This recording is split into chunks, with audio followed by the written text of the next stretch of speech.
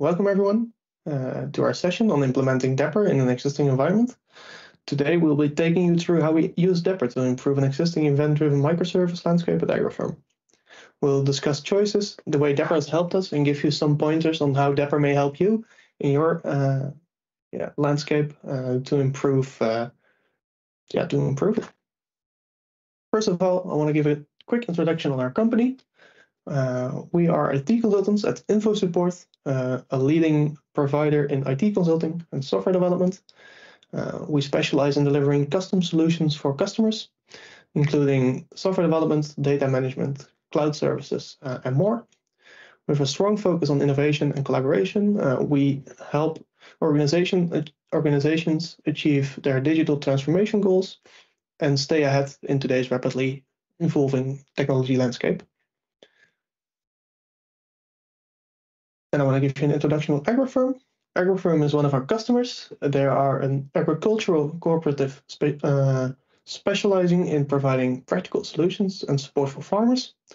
With a focus on precision agriculture and sustainability, Agrifirm offers services ranging from animal nutrition to crop solutions. About a year and a half ago, we took over a project at Agrifirm where the main goal was to realize the implementation of e-commerce applications and a self-service portal to replace all the systems. The entire platform consists of multiple customer-facing applications and about 100 microservices. And to accomplish this, we decided to utilize Dapr. In today's session, we will give you an insight into the work we have done, the choices we've made, and show you how Dapr has helped us implement an event-driven microservice architecture. Now I want to give you a quick introduction about us. Joining me today is Mika Krooswijk, and my name is Stijn Rutten. We both started at InfoSupport about 3.5 years ago and started at Agrifirm about a year and a half ago.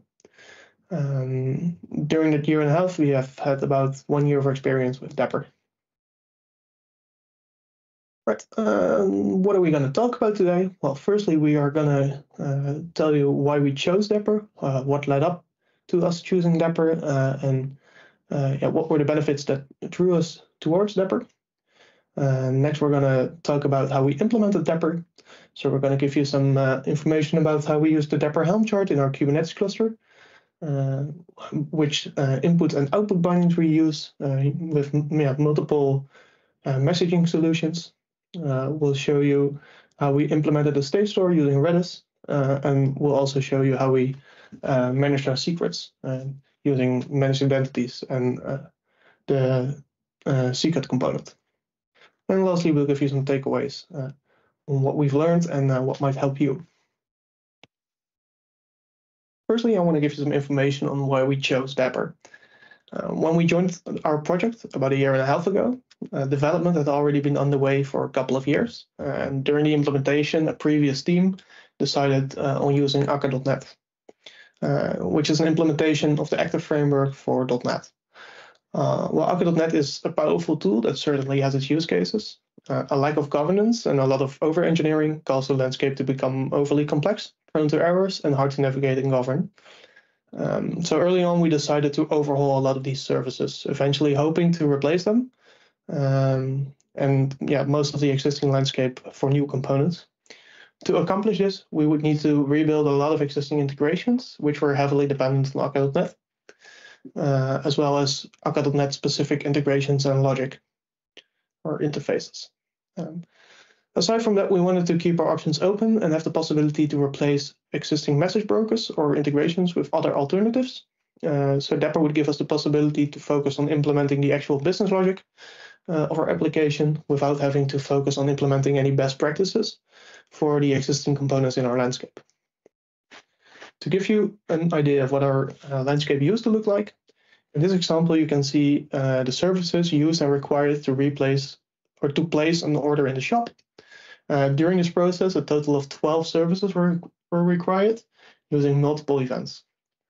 We use a total of 3 API calls that we send through API management to SAP. And apart from that, we expose a webhook to SAP to get updates on any changes on products. During the process, we also use external integrations like SendGrid to send emails to users. and signal R to update clients asynchronously about updates to orders. This process was too complex for what we needed to accomplish, and we decided to replace a big part of these services, combining them into fewer, bigger services, which were using more logical separations. And at the same time, we wanted to step away from Akka.NET. We mainly used Dapr for service-to-service communication and caching via Redis, but we might want to utilize more of Dapr in the future. All right. Next, I would like to talk to you about how we deploy Dapr on our Azure Kubernetes environment. At Agifilm, we use AKS to run and deploy our sites and services. Of course, to run Dapr on this environment, we also need to install all of the basic building blocks for Dapr.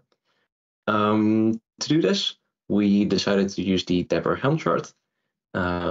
This is a Helm chart officially provided by Dapr, which, as you can see here, can be found in the GitHub repository.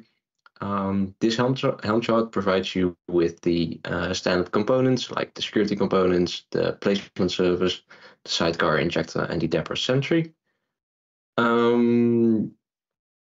So we decided to use this with the Helm chart because of our existing workflow for CI/CD. We use Argo CD, which is an open source tool for GitOps deployments, to deploy all of our sites and services with Helm charts already. So the Dapr Helm charts fit really well with our way of working. Getting the Dapr Helm chart to work with Argo CD was quite easy. Only 2 minor changes were necessary to get it to run properly. It turned out that Argo CD was quite aggressive in killing the Dapr application if it didn't start up within a certain amount of time. So as you can see here at the top, we had to increase the timeouts for the liveliness probe and the readiness probe of Dapr so that it wouldn't be killed before it even had a chance to start. And secondly, our Argo CD instance didn't allow for applications to run in root mode, which the Dapr placement service did by default. So we also had to turn this off with the setting here at the bottom. So this is the way that we deploy Dapr to our Kubernetes environment. If, however, you are also using AKS and want to run Dapr, I would also highly recommend looking into the Dapr AKS extension, which is an extension for AKS also provided by Dapr, which allows you to achieve the same purpose as the Helm chart. It's a different option. We at Agifilm chose for the Helm chart because, as I said, it fit in with our way of deployment, but also due to technical limitations. So this is definitely a very viable option. Next up, I want to talk to you guys about the state store component. We use this to implement Redis into our application landscape. We wanted to use Redis as a caching method, especially in the services handling our shopping carts. We often have to retrieve those. They're quite big. We want to add stuff to them, update them, show them to users, and getting them from a relational database took quite a bit of time.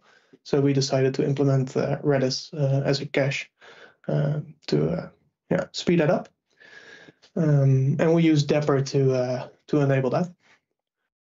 So what is the state store component? For those who don't know, the state store component allows you to do CRUD operations on a host of different state management tools. So think about Cosmos DB, Azure Blob Storage, MongoDB, and in our case, we used Redis.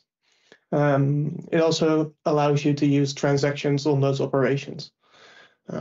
So that's quite nice. In our case, we used it. And one of the benefits is that we didn't have to learn any fancy Redis SDKs or best practices. We could just use the Dapr client that enabled us to do everything that we needed. We only needed the CRUD operations, so that helped us out. If you do need to do more complex operations, the state store component might not have you covered, so take a look at the documentation for that. Well, how did we implement it? First of all, we created a new component. using YAML. It's quite easy. We specified the type of type Redis. Then we gave the host of our Redis instance, which is running on Azure. So we just use the default URL together with the name of our service. And then we have a password, which is a secret key reference. And we can retrieve that from Azure Key Vault. I'll show you a little bit later in this demonstration how we set that up. But it makes it quite easy that we don't have to handle any secrets or references to secrets, but we can just rely on Dapr to do that for us. Next up, we implemented the actual implementation of the Redis cache. We implemented a repository pattern as known in DDD to do this. And basically what we did is, we're gonna check in the Dapr cache or in a Dapr client state store component if we can retrieve a certain value. If that value is not available, we just return null. And if it is available, we deserialize that to the object that we need. And then later on, we could basically use it in our repository pattern. In the repository pattern, we specify if we want to use the cache. By default, we do want to use the cache. And if we do want to use the cache, then we call that method that you saw earlier to retrieve a value. If we see that the value is not null, then we can immediately return that value from our cache. If it is null, then, we need to do something else. We can just retrieve them from our normal DB context. And when we retrieve it, we also want to make sure that we save it to our cache. So let's say that I'm in this, in our front end, and I close it and I want to open it again. I don't have to retrieve it from the database again, but from there on, it will be in my cache. So it makes it quite easy to implement this without having to use any specific SDKs. You can just rely on Dapr. All right, that was the state store component. Right now, I would like to talk to you about the Dapr bindings that we use. In this simple diagram, I will show you the current setup at the Agriframe we use for sending and receiving events. As you can see here on the left, we have service A, which sends an event to event grid. Event grid will then forward this event to all of the Azure Service Bus queues that are subscribed to that event. And via the Service Bus queue, the events will end up at, in this case, Service B and Service C. So those are the two Azure resources we use. For that, we use two Dapr bindings. One is the input binding for Azure Service Bus, and one is the output binding for Azure Event Grid. So let's first have a look at the input binding. It's quite a simple component. As you can see, we use the type Azure.ServiceBus queues to connect to the service bus, for which we provide the name of the service bus and the namespace of that service bus. As you can see in this component, we use no credentials to connect to it, or no connection strings. That is because we use Azure Managed Identities to connect to service bus. As you might imagine, that's really useful because you don't have to worry about any credentials being in your code or anywhere else. It's all handled by Azure and Dapr. So this is a simple code example of how we actually receive the events. The input binding will forward any events that it receives to this HTTP endpoint. Those two are matched based on the name. So in this case, that's just a queue. And here we will receive the event as the HTTP post body. And from there on, we can handle it as we see fit. Next, let's have a quick look at the output binding. So as said before, this will connect to Azure Event Grid. In this case, Event Grid did not support managed identities. So in this case, we actually had to use the access key for Event Grid and the endpoint. We did, however, use, as in the state store component, the secret store to get this event Grid key. So we don't store it in the code. Then let's also have a quick look at how we then send events. We can just use it by using the Dapr client and then the generic invoke binding action. For this, we pass the action create. This tells the component that it has to send an event to event grid. And then as a parameter, we can pass it a list of events. The main advantage in this case for sending and receiving events with Dapr is that we are basically free to choose our sending and receiving technologies at any point in time. So currently, as shown in the diagram here, we use event grid and service bus, but because we use these bindings, we can easily change those technologies on the fly. So for example, if at any point in time we decide to use RabbitMQ, for example, we can switch it with almost no changes to the code. The only small change in this case we would have to make is in this little piece of code, because event grid actually wants events in a certain format, the event grid format. So that's also something we provided here. So for another technology for event sending, we'd have to change that up a little bit. But for the most part, the code will stay the same. So switching in the future, as we expect to happen at Archifirm, yeah, that will be really easy for us. Last thing I want to talk to you about secret management. We've shown you how we implement our components, but we also want to do that in a secure manner without having to pass around secrets or connection strings all over the place, which might increase risk. So we're going to show you how we implemented that in our environment, and hopefully, yeah, it'll help you to do the same thing. First of all, we use Azure Managed Identities, which is a resource in Azure that manages, well, your identity.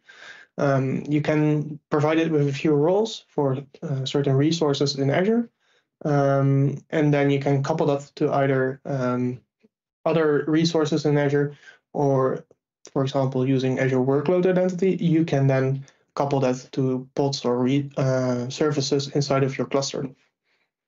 By doing this, you also enable Dapr to use those managed identities. It will, it can out of the box pick up that it has a managed identity available on the service that it's running on, and then it will use that to authenticate to services unless you specify a different method, for example, a connection string. So to show how that works, first of all, I'm going to show you the roles that I assigned to my managed identity. Here I have a service bus topic and a few queues that I authenticated it to, as well as event grid and app configuration. Then next up, I created an access policy on my key vault to say that it can get and list all the secrets from that key vault using the application ID and object ID of the managed identity that I'm going to use in my service, which is the same one that I showed before with the roles. Then I can specify a component in Dapr where I say, okay, I want a secret store, and it has to be of type key vault. And then I can specify the name of my key vault. By doing this, because I already assigned an access policy to it, Dapr can immediately pick up I have this managed identity available. I have the access policy that I need. So now I'm going to retrieve those secrets from there, and I'll make them available to all other applications if they want to use them. So to show an example of this, of all the other components that might want to use them. So to show an example of this, I'm going back to the state store that I showed before. Here we have at the bottom a section about authentication, where we can specify a secret store, and that's the same name that I specify for my secret store over here. So in this case, that will be Azure Key Vault. And from there on, I can just, for any secrets that I need, so for example here for the password for Redis, I can say instead of a normal string, I provide a secret key reference, which is going to be the name of my secret key in the key vault. So in this case, the Redis password. So that enables me to, without having to know the actual secret, still use secrets to authenticate to certain resources. You might also want to use those secrets inside of your application code, you can also quite easily do that by running the following code. So this example in our .NET code, we just add the Dapr client using the SDK.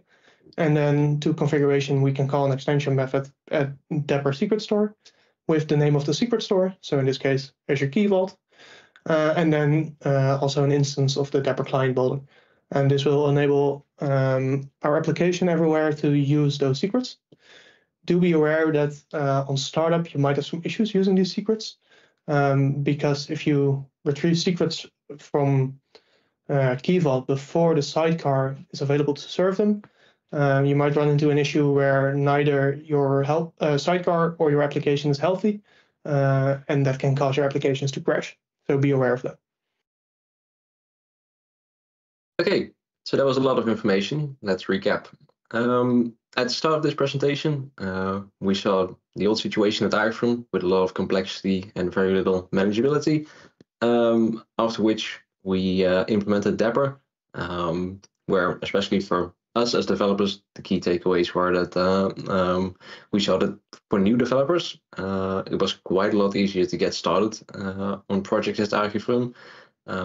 Reason for that being that we only have one framework that developers have to learn, which is Dapr, to integrate with almost any service, external service that we have. And secondly, Dapr also allows us to be very agile in our choice of technology. If at any point we would like to change any of the underlying infrastructure technologies, we can really easily do so with Dapr with almost no changes to the code base. So with that, I'd like to thank you for your time. If you have any questions, feel free to ask them right now. We're happy to answer. And if you think of anything later, please contact us at either our email addresses or on LinkedIn. Thank you.